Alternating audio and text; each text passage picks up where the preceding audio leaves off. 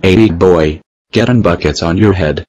Hey Jerry, I'm afraid I have some bad news for you based upon what I found from your last appointment at my office. Oh man, I was afraid you might say so. I was messing around with this body recently and now it burns when I pee. Tell me the problem, doc. There's no easy way to say this, but you have gonorrhea.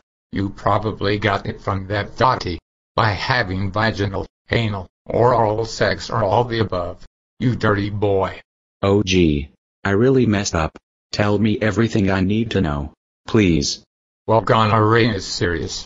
Like you've noticed already, some symptoms are burning while peeing, discharge from your private, and also soreness and sometimes painful bowel movements. There is good news, however.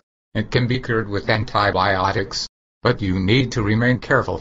Refrain from sexual activity until 7 days after finishing all medications. Alright, I understand. I will stop being a Lil McNasty Dr. Flintstone. When shall I pick up my prescriptions?